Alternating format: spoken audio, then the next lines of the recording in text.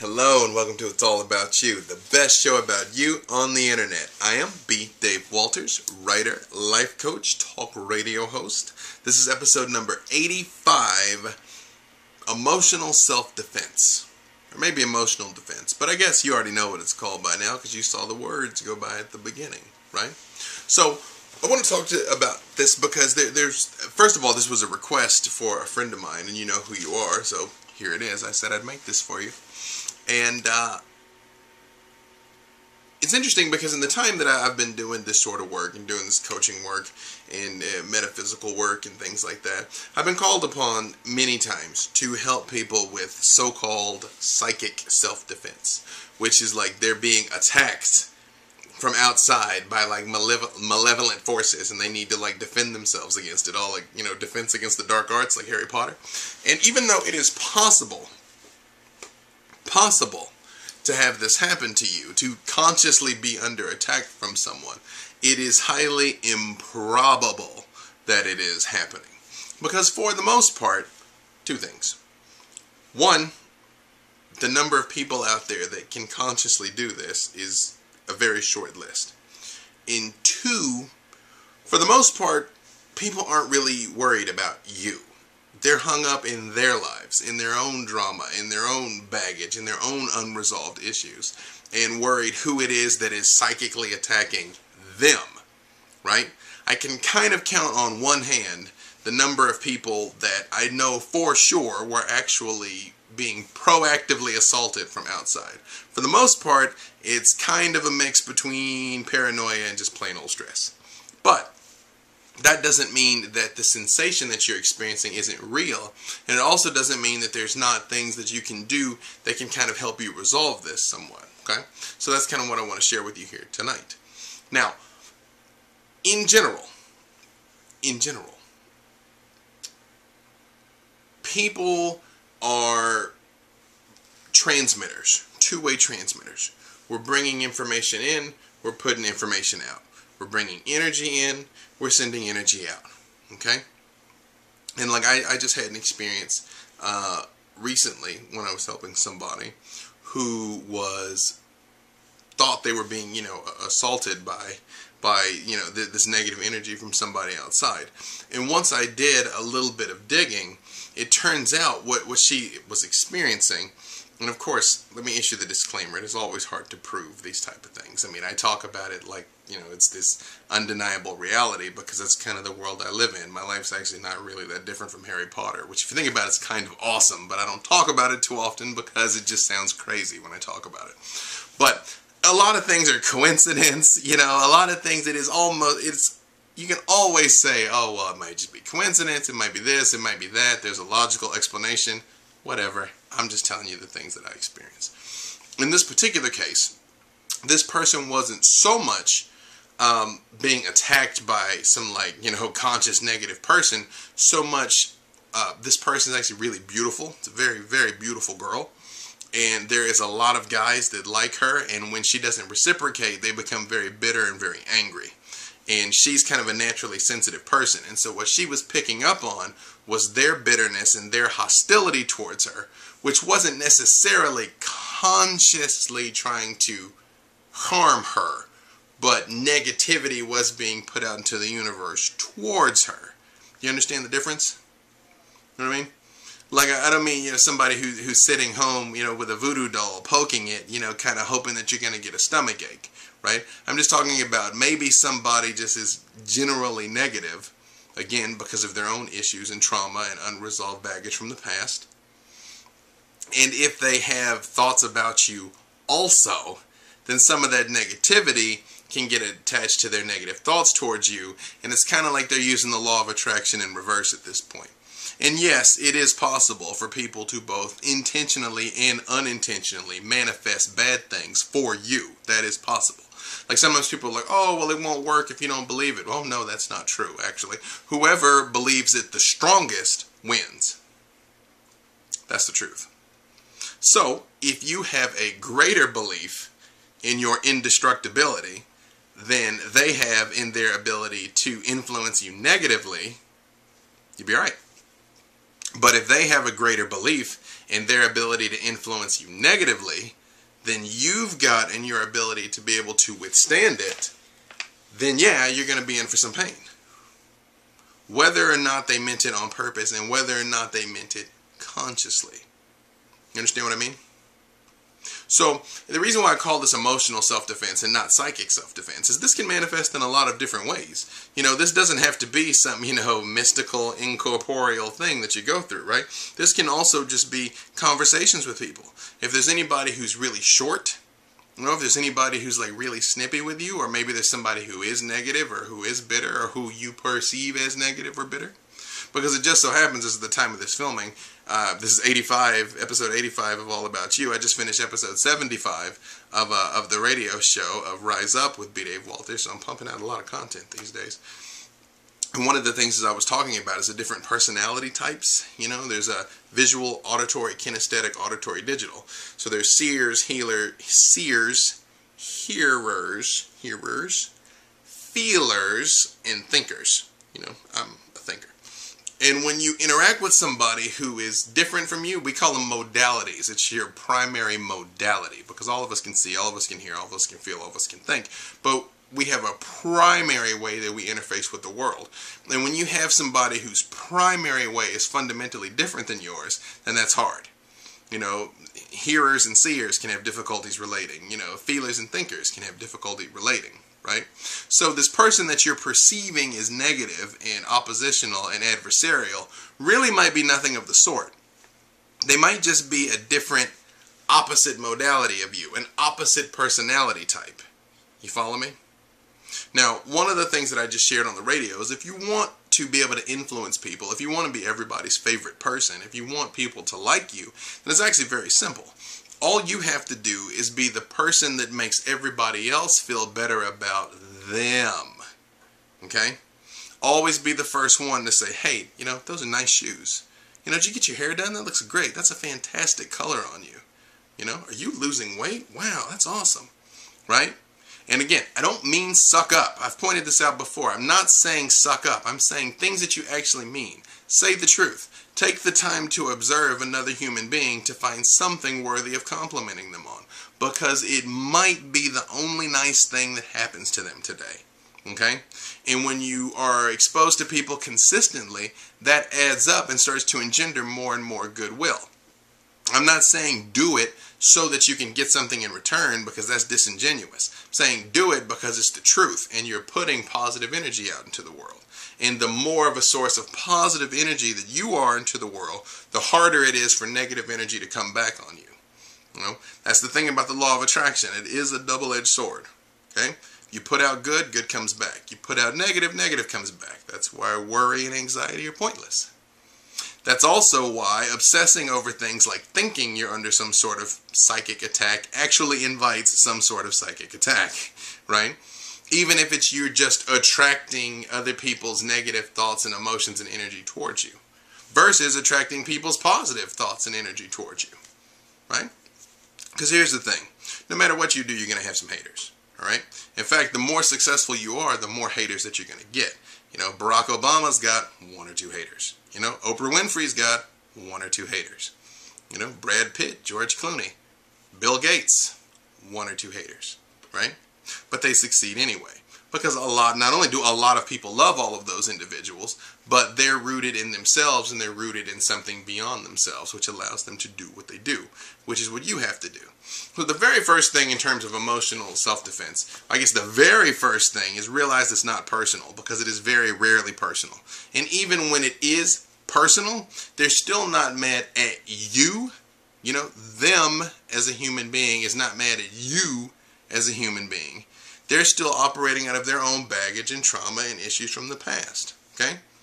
And they're acting out of that. They're acting out of their own twisted, past. And that is who is interfacing with you now in the present. Their own judgments. Remember, all of us, when we take in information, we all delete, distort, and generalize. All of us. Every human being. It is extremely difficult to see things with clarity. Extremely difficult. It takes a lot of practice to be able to do so. So, when you find yourself in one of these situations where you feel like you're emotionally under attack, the first thing you have to do, well, I guess I've said the first thing like 3 times, right? So let me just say the next thing you need to do is give up this idea of being the victim. Just let go of that now, okay? It's really up to you in any given situation. Are you going to be the victim or the victor, right? Are you going to choose to see yourself as a victim or a survivor?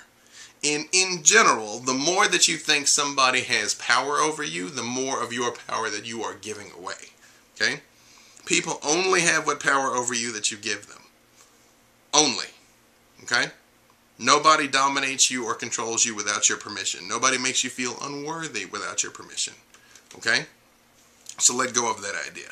Then after that, ask yourself, what's so? This is a power question. What's so? What's actually happening? Okay? What's actually happening? Is this person really being a bitch to you, or are you being too sensitive? You know? Are they really saying mean things about you, or do you have a misunderstanding? Right? Because I guarantee you, no matter who it is, no matter what the situation is, if I go and ask them their side of the story is a lot different from your side of the story. Right? Right? And so it might seem to you like you're this innocent victim and they're just these big mean people, right? But if I go and talk to them, they're probably going to have a shopping list of things that they perceive that you did to them, okay? So it's a never-ending cycle. And it's a cycle that you can break. You can choose to break it by giving up your resentments and giving up your, negative judgments towards not only these people, but towards anybody. And this doesn't mean that you're going to be friends with everybody. I'm not friends with everybody. I got a lot of friends, and I think I get along with people pretty well, but even I can't reach everybody. And this used to bother me until I realized, actually it was a quote I wrote, a quote I read somewhere else. Actually, it was from Archangel Michael talking to John Dee, who was this 16th century mystic. And Michael told him, updating the language, Michael basically told him, he's like, look, not everybody who listened to Jesus believed. So you don't have to feel bad that not everybody who listens to you believes. When I got it pointed out that I'm like, oh yeah, Jesus couldn't win everybody, so if Big JC can't do it, then what am I worried about, right? So you shouldn't be worried about it either. Just do the best that you can and put out positive energy towards people that you come in contact with. Now, I want to give you a couple different techniques that you can use for this. Besides just be nice, like I said a second ago, and just make people feel better about themselves. And don't be surprised when you start doing this if initially people are kind of like, what is it that you want? Because unfortunately we've been trained to be suspicious that people being nice to us are being nice for a reason, that there's an angle, that there's a hustle. And so not everybody is going to be able to accept that you're just a nice person. And it might take some time for them to get around to it. And they may never accept it. They might not like you because you're a nice person, especially if they're too caught up in their own unworthiness, which is sad, but happens. Okay? But there's a concept in the Hawaiian mystical system of Huna. Like if you've ever heard of Ho'oponopono is really popular now. That's an aspect of Huna, Hawaiian mysticism. But one of the things that they teach is that we're all connected through like these energetic connections known as Aka cords. Aka cords. So imagine if it's like a spider web. Like you have a piece of silk stuck to you and another piece of silk stuck to another person, right? And every single person you've met ever, you made one of these Aka connections with. So if you think about all the people that you've interacted with in your life, you got 1 or 2 of these attached to you now. Right? Now, if it's somebody that you deal with constantly and consistently, have repeated exposure to, then your cord might be pretty thick. If it's somebody that you love or somebody that you hate, it might be massively thick. But if it's somebody that you met at a gas station, in 1972, then it might be thin to almost non-existent. But it does work. It's still there. It is still connected to you. So one of the things that you can do is you can choose to sever these Aka cords. And believe it or not, it actually can be positive to separate your Aka cords even from people that you still love and still interact with. Because as we've talked about many times before, your goal is to be committed without being attached. Because when you're stuck to people, then you're stuck to people. right? But if you sever those connections, those energetic connections, then you can stay together because you choose to. And there's a lot more power in that. You're not staying because you have to, you're staying because you choose to. But I'll leave it up to you whether or not you want to sever your Aka ties to people who you truly love, or if, just people that might be bringing you down. But here's what you do. The way you do this is you just sort of like relax and close your eyes. Okay? I guess I'm just talking through a few things here with this time that we have left. So just kind of relax. Breathe deep. Inhale. Exhale. Inhale. Exhale. And feel all of the connections that you have to your fellow human beings. And there's a lot of them. You can see them going every which way out into the universe. Now think about the ones that you don't want anymore. Maybe people who've hurt you, or maybe you only met once, or maybe you just don't want to have a relationship with anymore, or maybe you want to sever them all just so you can be unattached. There's nothing wrong with that. And we're going to get rid of them. But before we do, this is what you're going to do. From inside your heart, feel love start to build up inside of your heart. Feel like a little ball of love just start to glow. Right in the middle of your chest, right in your heart chakra. And feel it start to grow outwards and expand. And feel it just kind of covering you up like a sphere all around you, like you're inside this glowing ball of love. And if you notice, all of those cords have to go through this sphere to get to you. All of the ones that you don't want anymore, just imagine they're all being cut right at the edge of this bubble of love. But you feel love go back along the cord. Like imagine when you light the fuse on a stick of dynamite. You know how the fire goes down the fuse? Imagine love going down the fuse, down the Aka cord. And love is burning it up, but love is going to reach that person. You're releasing them with love. You're releasing your connection with love. And feel all the ones you don't want or don't need anymore just sort of being snipped away. And from this love place, nothing can hurt you. Nobody's negativity can reach you. If you know the technique that we talked about before for connecting with heaven and earth and with God, this is an excellent time to do it. But if you don't, you can just sit in this love, because it's with you all the time and protecting you all the time. And anybody that means you harm, anybody that bears you ill will, anybody that sends negativity towards you, it just hits this love and just evaporates. They can't reach you. And you don't have to bear them any ill will. You don't have to get angry back. You don't have to pay negative with negative, because an eye for an eye just leaves everybody blind. You're just in love, surrounded by love, powered by love. And send that love back out into the world, to everybody you meet, to everybody you see. Okay? Now you can open your eyes now. Hopefully you should be feeling pretty good. And we're about out of time, but that is the number one way of emotional self-defense. Feel love in your heart, feel love surrounding you, and know that negativity can't penetrate, can't reach you, can't hurt you. And not only that, but send love back to the people who hurt you and who mean you harm, because they don't mean it personally. They're just dealing with their own baggage and issues and unresolved trauma. And maybe the love that you show them unconditionally might be the only love they've ever received. but we're about out of time. So you are great, and I love you. And if you want links to the videos, articles, and everything else, you can find them on my website, which is about.me/B Dave Walters.